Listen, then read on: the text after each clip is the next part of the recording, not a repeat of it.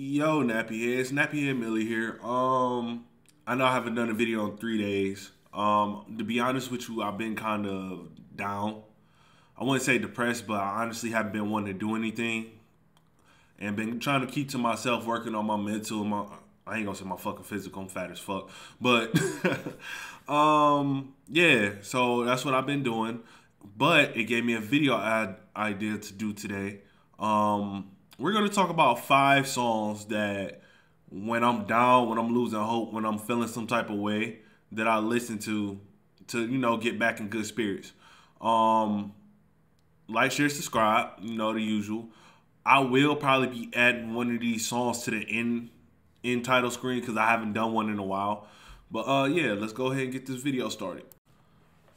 All right, so this is 5 songs that I personally feel as though they have major impact on my mind state. So these all aren't going to be good. No, they're not all going to have good memories to them. But they're what I listen to cope, because I'm a loner at the end of the fucking day. Yes, I have friends, but I'm still a loner. I don't talk to people like I talk to you guys on YouTube. You know what I'm saying? I more so go through my emotions through music and art. Okay? So, let's kick it. Number 5 is going to be Once an Addiction by J. Cole. That's on his KOD album, so his latest album. Why do I listen to this song? Because I can actually understand where he's coming from when he talks about the addiction that his mother had. My moms, I don't really talk personally about my real moms. No disrespect, I love her to death, but I try and keep her personal business out. But with his mother dealing with drugs and my mama dealing with alcoholism, I understand where he comes from. As a person that he looked at college and said college was an escape from the situation. For me, it was the military. I'll be 95% of the Americans lying to you that say I joined the military to serve my country. Fuck no. I joined the military to run away from my situation that I was at home. That I was in that home, and that's not a fucking lie. That's not to say I didn't enjoy the military. It's just the truth. I got tired of seeing my mom's the way she was. I got tired of my family being the way that they were. And in the end, if I'm being honest, I think that decision was a selfish decision on my part, because at the end of the day, what if I would have said something else? Just as J. Cole said, what would have happened if I didn't run and try to actually help the situation? You know what I'm saying? Now, I'm not saying it's beyond help, but it's up to my moms to do what she's going to do. I got hope for my moms. I know she's gonna change. I know she's strong. If I'm as strong-willed as her, I know she's gonna fucking change. So it is what it is. But that is one of the songs when I get into one of those moods where I'm mad at my mom. I go and listen to that song, and I'm like, damn. I gotta understand. I gotta try and see from the other side too sometimes. So that's my number 5. Let's go ahead to number 4. Number 4 is going to be one of my newer favorite artists. This artist is really coming up, and if he keeps working and improving his style, I think he'll probably be one of the better artists that came out of our generation. That's Saba. It's going to be Saba Log Out, and that's on his most current album. Saba, that song, Log Out. Why I love that song so much, because it came at a time where I was super into social media. Like, I was one of those Twitter finger ass people that was in social media arguing with everybody for no fucking reason. Like, give me this. I hate people that tells you stuff with no information applied to it. You know what I'm saying? Like, if I tell y'all a story, I give y'all the backstory, I give y'all the names of the backstory, I give you the people that you can go and look up. Say what you gotta say. And I hate on social media people spewing bullshit and have no merit, and when you check them about their merit, they trying to affiliate you with liberal or conservative. The shit's fucking stupid. But anyway, that song really is about, behind closed doors. No, behind closed doors, yeah, you can look at somebody's life and think it's better or it's great. Or you could think things are the way they are, but behind closed door, when you log out, them people probably just as depressed as you are, Now, I know a lot of people gonna say what they gotta do with the story, because it's the truth. A lot of people that be spewing that nonsense on online and shit, they don't even like the lives they're living. That's why they spew the shit they say online. That's why when I see hotels with the "can we talk about this," or when I see like political shit that be politically incorrect, is because people they have no lives. They're probably depressed in their lives and they're just spewing bullshit. You know? So I have to play that song sometimes to remind myself, log the fuck out. Like you get mad, you get depressed, you getting angry for no fucking reason. Log out. Give it up. These people are probably doing the same shit you doing. Log out. But that's my number 4. Let's go to number 3. All right, number 3. Black on Both Sides. Mos Def. Umi Says. I noticed on my first 2 I wasn't very detailed. There's more to it. I just didn't want to go super detailed in those. Umi Says, I'm probably gonna go in depth. Umi Says is a song that since I was a kid, every time I hear it, I get tears in my fucking eyes. Like, the song is that beautiful. And I always knew the message to the song, you know? And it's crazy today that anytime... So let me explain something real quick. And I don't know if it's a cultural thing, but in my family, anytime death happens, there are certain songs that are played. So one of them is "It's Been Too Long" by Aaliyah. I hate that song with a fucking passion. You know what I'm saying? Because of the things that happen behind it. Umi Says, for me, is that song because anytime something happens that's a death, Umi Says plays like immediately. Like, somebody could be playing it, I can hear it, I could just go on Spotify and randomly start it. That song connects with me. You know what I'm saying? And, you know, Umi, I believe, means grandmother. It might be mama, but I believe it's grandmother. But it's saying, you know, his loved ones telling him, you know, keep shining your light, keep doing what you doing so somebody can see it. You know what I'm saying? And when I hear that song, I think of all the the loved ones I've lost over the past couple of years, especially currently. The next 2 I'll probably go more in depth with it, but just hearing that song, and it's like a chant of people that past telling you like, yo, keep, you know, I know you down, I know you feel like shit, I know you are hurt right now, but, you know, keep shining your light, keep doing what you're doing, because it's all gonna pay off and the world is gonna see it eventually. You know what I'm saying? It's been plenty of times I just want to delete this YouTube page already. You know what I'm saying? Like, when I look and there's only 44 subs, I'm like, damn, this shit ain't budging for the month. And I'm like, man, I want to delete the page, but I know I always hear this song, like the song will kick on like it's a spirit, like listen to this, and it's crazy. But yeah, that song really got some emotional, sentimental things to me, especially if I go into deep thought, because I'm a visualist. Like, when I see things, I might not can draw it, I might not can sing it, but I can describe the whole picture. Which, yet again, when we talk about another song later on, I will describe what I've been going through. But let's move on to number 2. Number 2 is going to be shocking because people know how much I love this artist. I believe he is the artist of our generation. And that's going to be For Sale by Kendrick Lamar on To Pimp a Butterfly. You know, a lot of people are probably thinking, all right ain't even in my top 5. At least for emotional attachment, it's not in my top 5. It's one of his best songs, but all right. So, For Sale. For Sale is basically a conversation that Kendrick Lamar has with the devil. You know, Lucifer. He describes basically her as a female at this point. Basically about selling his soul to get a record contract. Why this song means so much to me. Think about, and this is the way I looked at it.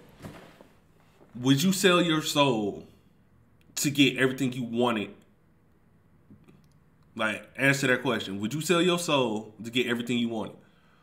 And like I said, I'm a visualist. I can visualize any picture. And it's been plenty of times in my life where I felt like I did this and it was selling my soul. You know what I'm saying?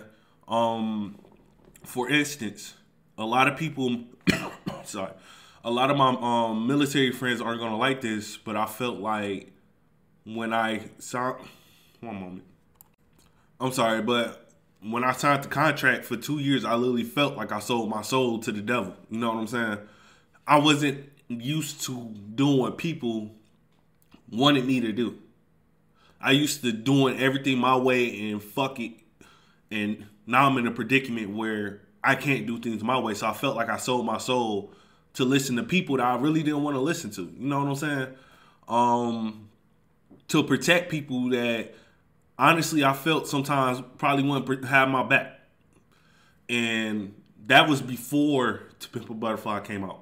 To Pimp a Butterfly came out like 2 years while I was in the military. And I listened to that album like 5 times in a row the day it came out. And I listened to that song specifically 8 times because it was like, he wasn't really, in my opinion, he wasn't really saying I'm selling my soul. He was questioning it. Will it all be worth it? You know what I'm saying? And that's how I felt because the song, if anybody really knows the album, it dives into depression. You know what I'm saying? And that's, in my opinion, when I was in the military, before I met my ex, before me and my friends got really cool in the military, I felt like I was a depressed ass soul. You know what I'm saying? I didn't know if it was worth it. So I felt the way I felt was I sold my soul for nothing when that wasn't the case. I just wasn't in a play. I wasn't in the right mind state, you know? And that's really why it's really more sentimental to me than anything, because I feel as though if I would have heard that song when I first got in the military, if I would have listened to the message, got the message straight up, and then looked at my situation, I think my life would be totally different right now. I think I'd probably still be in the military. Nah, I wouldn't be in the military right now. I probably wouldn't be. I had a whole tumor. But I think a lot of situations that happened afterwards wouldn't happen. You know what I'm saying? Yeah. That's not no knock on anybody.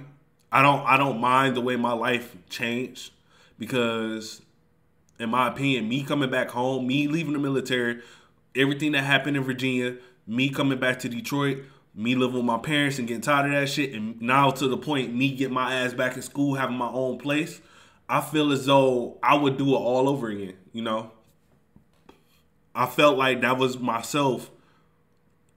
I felt like that was my soul putting itself up for sale.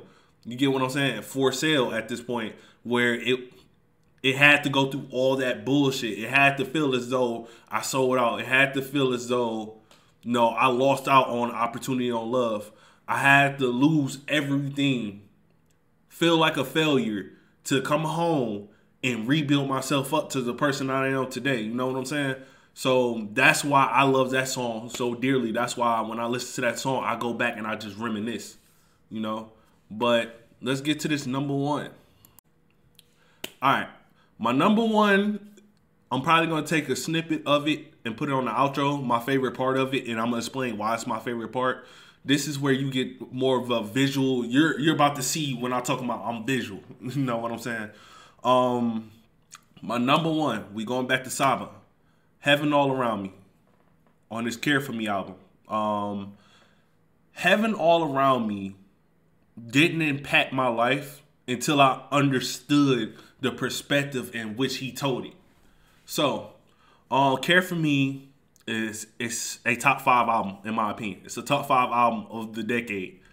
If y'all guys want, I'll rank albums. I'll give my top 5 of the decade, but it is, in my opinion, number 3.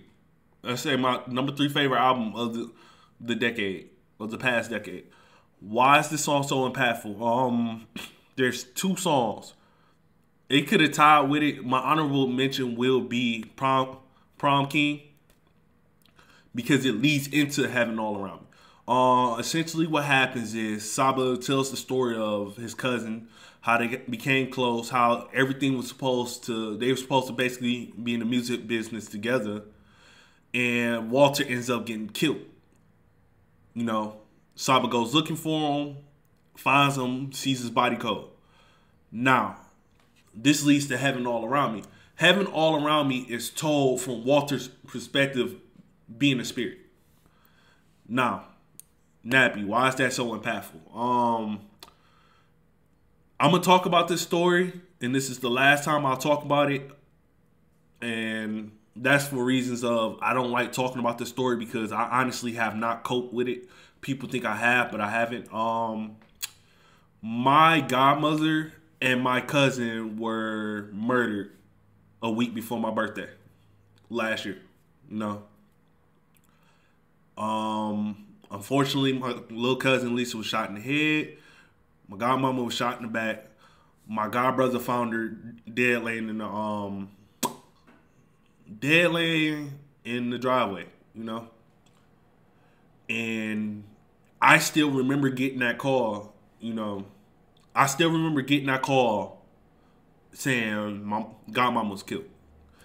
That is the hardest to anybody that lost a family member to Zen Typhoon. I know you lost, you know, your stepfather. Trust me, you have my condolences because I know exactly how it feels to lose a loved one. You know what I'm saying?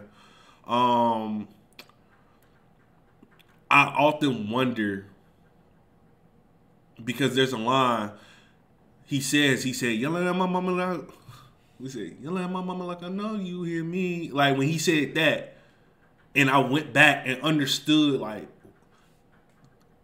we can't hear spirits, you know. Spirits have ways of talking to us, but we can't hear them. So I always contemplated, like, I wonder if when that situation happened, was she yelling at my brother trying to get him to hear her and he couldn't hear her? You know, I wonder right now if they're like looking behind me, like talking to me. And at the end, the way the song is presented, especially at the end, it makes you, the whole song makes you think from the beat and everything. But the piece that makes me like love the song the most is the very end because it has like 2-3 people humming, and I visualized like that's him actually leaving this earth saying goodbye, and that's the angels singing to him as he's walking through the gates. You know what I'm saying? Like the whole graffiti thing that I was talking about, I visualized like just my godmother and my cousin walking through, you know, and then it's like 4 or 5 angels singing with God just sitting at the gate welcoming them. And I'm not religious at all. You know what I'm saying? I don't believe in Jesus Christ. I will say that on this channel. So if you are a Christian, I don't believe in Jesus Christ, but I do believe in spirits, and I do believe that there is a God. You know what I'm saying? So I believe that the spirits are sitting there singing as people walk into the pearly gates every day. You know what I'm saying? But it like that song really it's a hard song for me to listen through the whole way. I know this one is kind of a longer, more detailed because this is truly like that song that has the most attachment to me when it comes to things because of the perspective that it's told in, you know. But that's the end of the video, you know. I don't want to get emotional. I know y'all probably kind of peeped it. I started getting emotional. I had to man the fuck up, but I want you guys to leave a comment of a song that you guys listen to when you guys are down or you feel as though you need something to boost you up. You know, it can be anything. It can be fucking tatted up. You know what I'm saying? Yeah, like, share, subscribe. I'll try and do a Detroit Become Human because the last one is blowing the fuck up for my channel. It has like 40-something views. That shit crazy. But love you guys. Yeah, peace.